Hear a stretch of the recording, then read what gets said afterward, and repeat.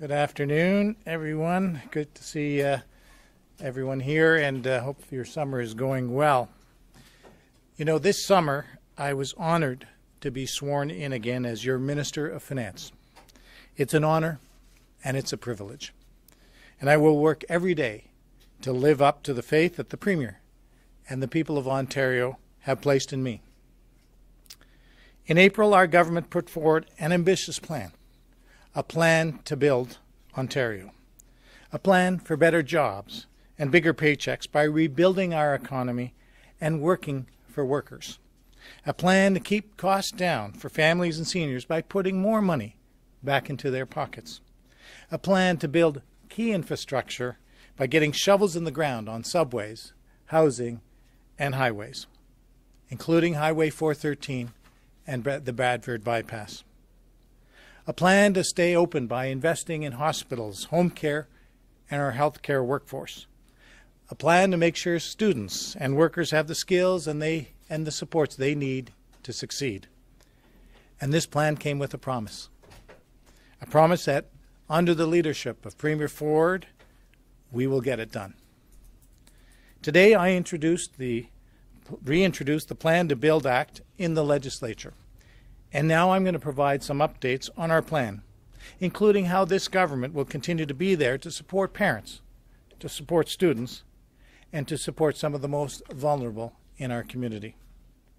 From rent to groceries, we know families are feeling the impact of rising prices. That is why we are building on our plan by putting more money into the pockets of those who need it most. C'est pourquoi nous bonifions notre plan en mettant plus d'argent dans les poches des personnes qui en ont le plus besoin. To help those who qualify for disability support, we are delivering on our commitment to increase the Ontario Disability Support Program rates by 5%, beginning in September of 2022, and adjusting future increases to ODSP rates based on inflation. And beginning in September, the Assistance for Children and with Severe Disabilities Program maximum monthly amount will also be increased by 5%.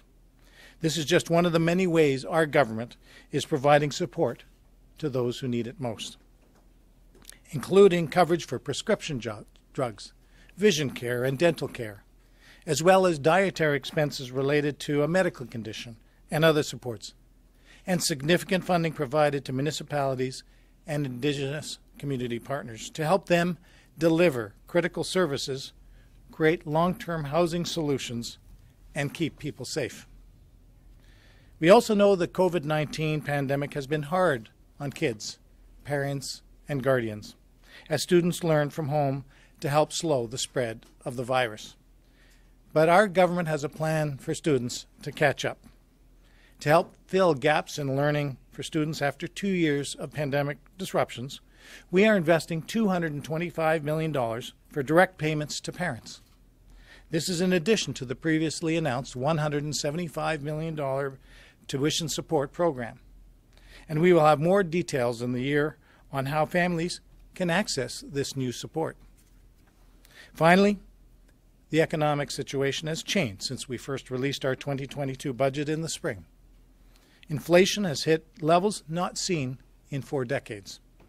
While supply chain bottlenecks and geopolitical conflict has contributed to economic uncertainty, from day one, our government has been transparent and accountable to the people of Ontario. In every quarter, we have dutifully reported back on the state of the province's books and the state of the economy, which is why I'm here this afternoon to share our latest outlook based on Ontario's 2022-2023 first quarter finances. While our economy remains resilient, real GDP growth expectations in 2022 have declined slightly since the budget, and expectations for nominal GDP growth have risen, reflecting inflation. This has resulted in higher than expected and forecasted tax revenue. Now, faced with global economic uncertainty, responsible fiscal management is needed now more than ever. That is why we are taking the prudent step to improve the province's fiscal outlook by using higher than expected projected revenues to reduce the deficit. We are now projecting an improved fiscal outlook since the 2022 budget, including a $1.1 billion improvement to the deficit projection for 2022-23.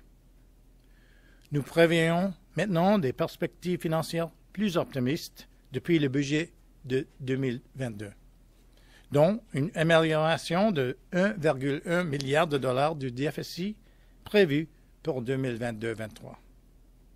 Our responsible fiscal management over the course of the pandemic has served us well. And my job as finance minister is to balance our prudent and responsible approach to the province's finances with making the investments in healthcare, infrastructure, and skills, and the training that will help build a stronger Ontario. In the face of global uncertainty, workers, families, and seniors are worried about their finances and about the future, and I understand that. But the people of Ontario can be rest assured that this government, led by Premier Ford, has their back. And in uncertain times, you need a plan that is prudent, flexible, and focused on the long term. A plan to rebuild our economy with better jobs and bigger paychecks. A plan that works for workers and puts money back into the pockets of families and seniors.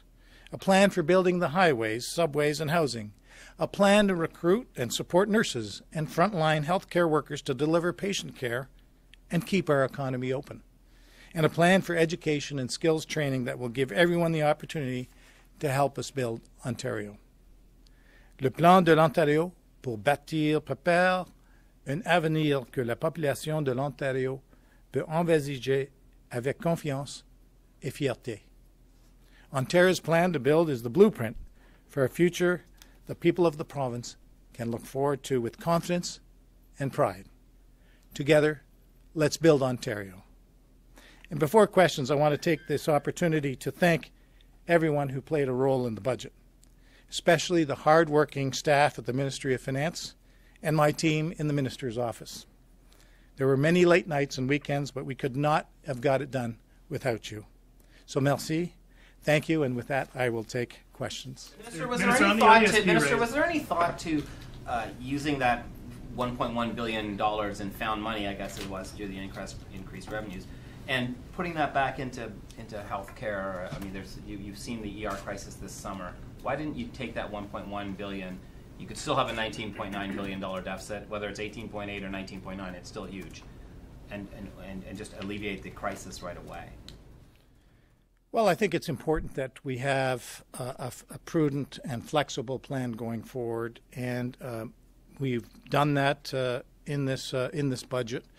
We're making investments, as you have noted and others have noted, significant investments in healthcare, in education. We've been very transparent about our plan to build Ontario with those investments, some $178 billion of investments, which is a significant amount of investment. So I think the prudent thing to do, given the economic uncertainty, given the investments that we're making to protect people, to build our critical infrastructure, support the human resources, to support workers and make sure they have the skills and training for the infrastructure that we're building, is the wise and prudent thing to do. Minister, on the ODSP raise, could you live on $1,200 a month? You know, we made a commitment that we would address ODSP. We made a commitment through the campaign. We're delivering on that commitment. We're doing what we said we would do. We're adjusting it also for inflation. The question was, Minister, do you think you would have a good life on $1,200 a month?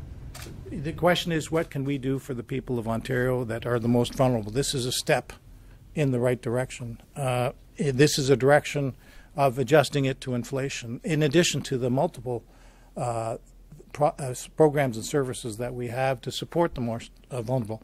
I would highlight that we also included in the budget that we've retabled the promise that we said we would keep. I faced you folks just a few months ago saying this is the budget that I would take to the people of Ontario. This is the budget that the people of Ontario voted on, and it's the one we've retabled. That we also included in that budget $127 million, which is the fifth round of social services relief for the most vulnerable, including many on ODSP, to provide supportive housing. So I think this is just one thing that we're doing to make sure that we help those most vulnerable in society. But Minister, 5% is like $58 a month for an adult who only has $1,169 per month to live on.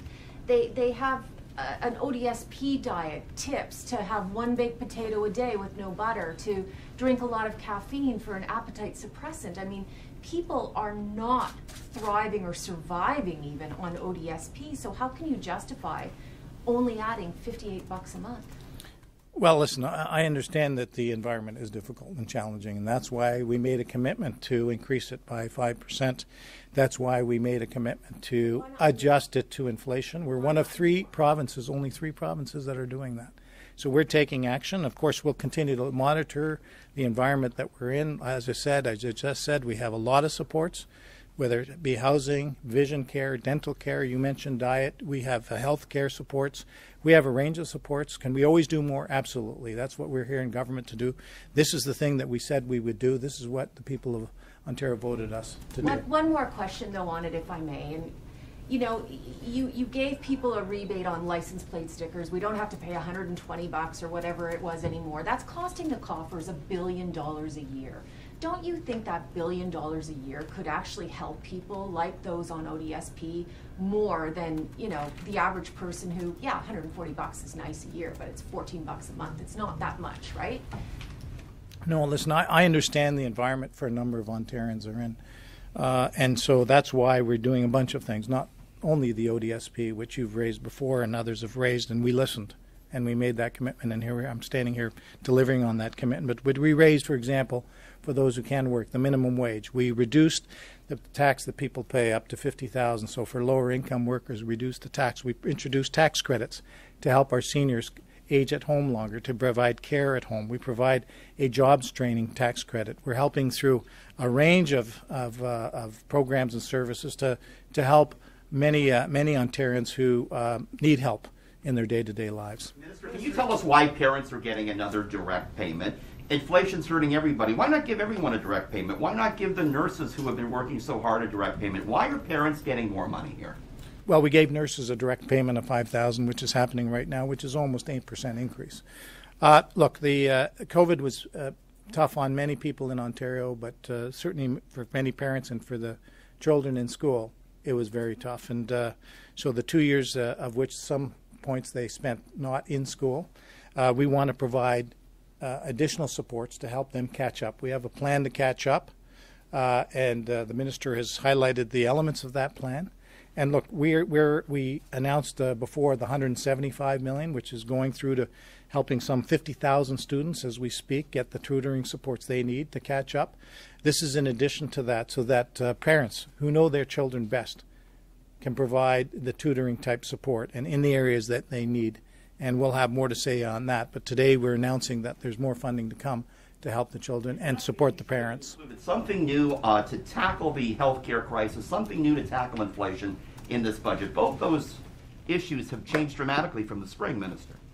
Well, we've been doing a lot of things. Of course, there's always more to do. There's no question. And I will continue to monitor the economic environment that we're in. There's a lot of uncertainty out there.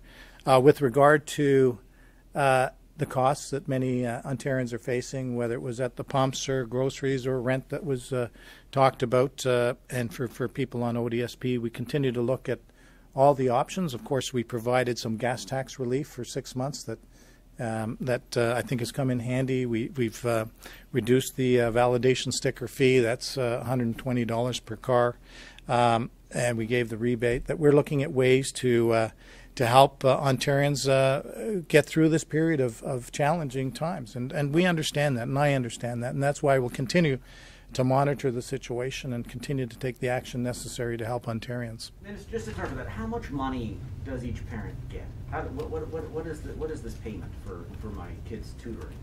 How much money? How much do I get? You know, that's to be determined, Jeff.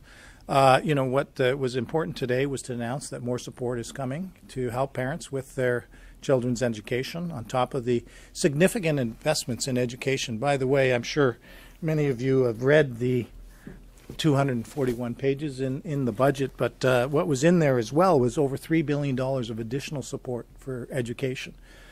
So I will answer your question with regard to the for the 2 million students. But we've put in over $3 billion of additional investments for education, over $1 billion for childcare, the $10 a day childcare for next year, additional supports. And through COVID funding to make sure that our schools are safe and can stay open, be it through HEPA filters, through cleaning. Additional funding for mental health, because it's been a challenging time for our children. Additional help for, in this case, tutoring.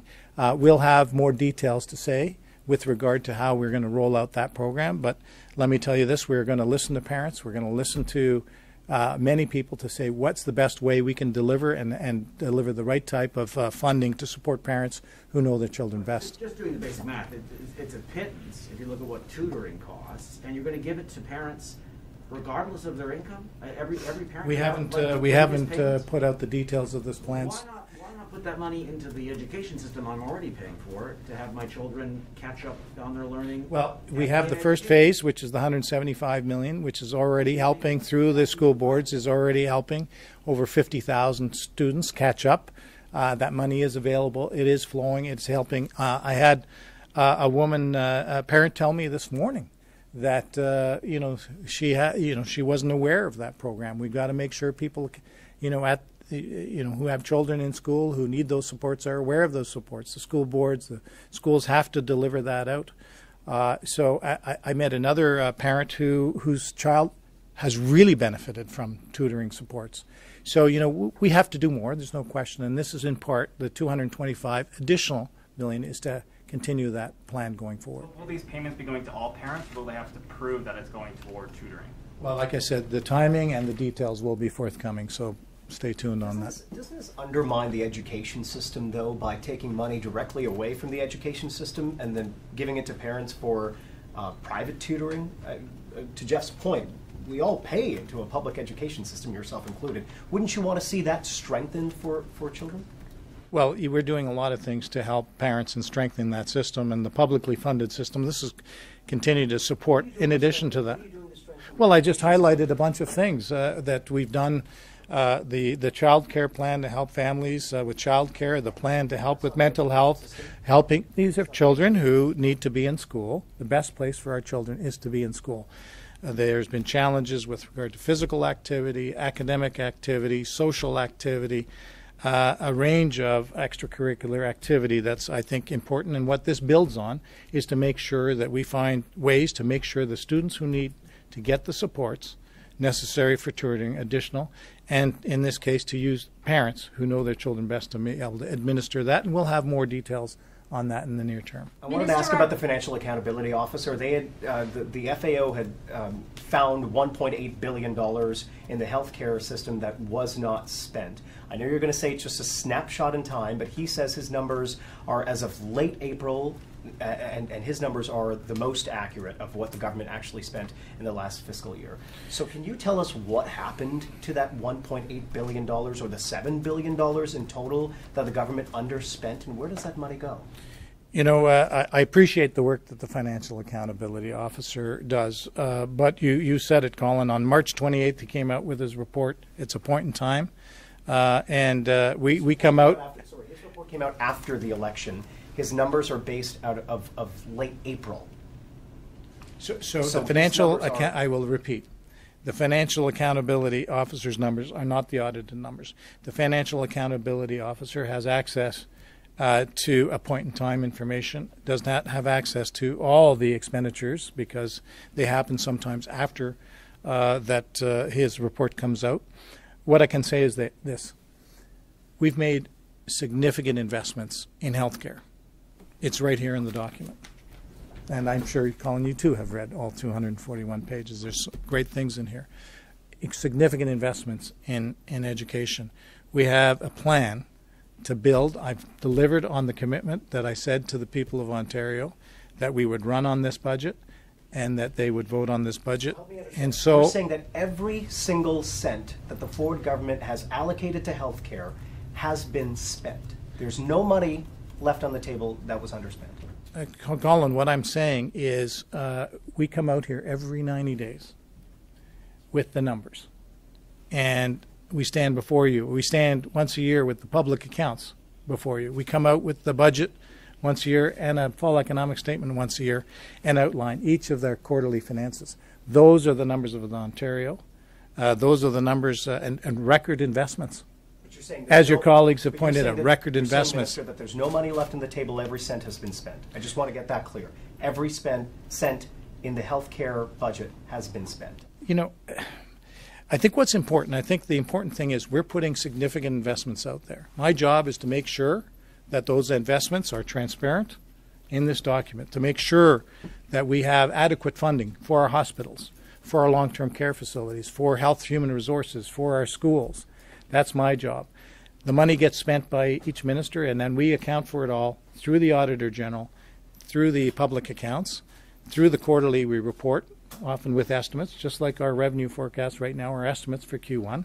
That's basic accounting, and that's what we stand behind. And I think the transparency and accountability is absolutely critical for the people of Ontario, and that's what I'll stand behind. Minister, it says here that in the speech from the throne, the road ahead will not always be easy. Is that a warning to people in Ontario that austerity measures are coming, that there's going to be some belt tightening?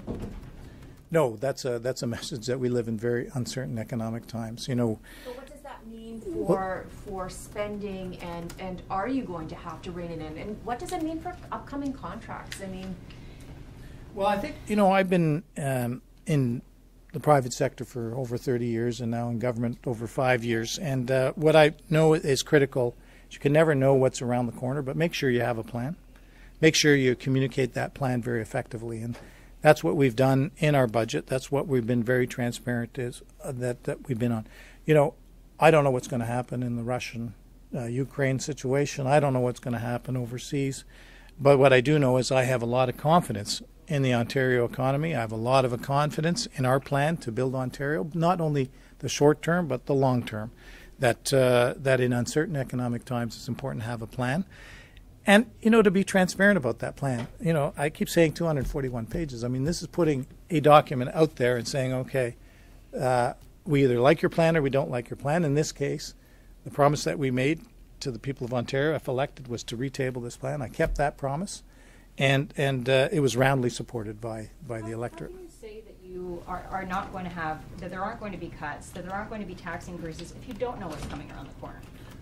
Well, that's why you have contingencies, for example. That within the plan we have significant contingencies built in throughout the next number of years. We have forecasts and scenarios, you know, a faster growth, a slower growth scenario.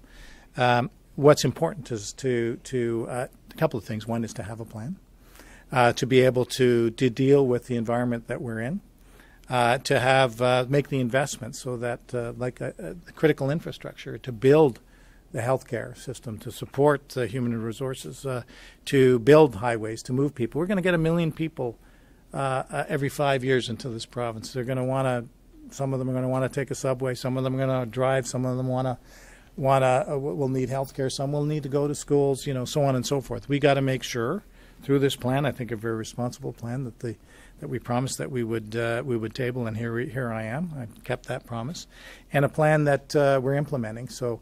That's what I've learned in many years of business, and to be transparent about it. Stand in front of you and the people of Ontario to say this is what we plan to do. We have time for one more question. I don't understand why the government seems to have such a hard time spending money on ODSP. You guys had to be shamed into doing the 5%, and now it's still going to be not enough to live on, and you're tying it to inflation, so it'll always be not enough to live on. It'll just continue to be. It'll rise with inflation, but prices will go up, and it's just not going to be enough to live on. Like, is there an ideological thing going on? Can you give us an idea of what's happening inside caucus when you talk about this? Is it just that you don't believe that ODSP recipients are like worth throwing a lot of money at, but giving people license plate rebates is? Look, I understand the situation that many Ontarians are facing, including those on disability, and so that's why we made a commitment in the campaign to make an increase in ODS payments by 5%. Why we made a commitment to adjust it based on inflation, and I'm standing here delivering on that commitment. I talked about the other things that we're doing. Is there more to do? There is more to do on so many fronts that we are doing it. With respect, we are, and we went to the people of Ontario and they endorsed it. Are you aware of a cyber attack on the Ontario Canada store? Listen, thank you very much, and I look forward to seeing you again soon.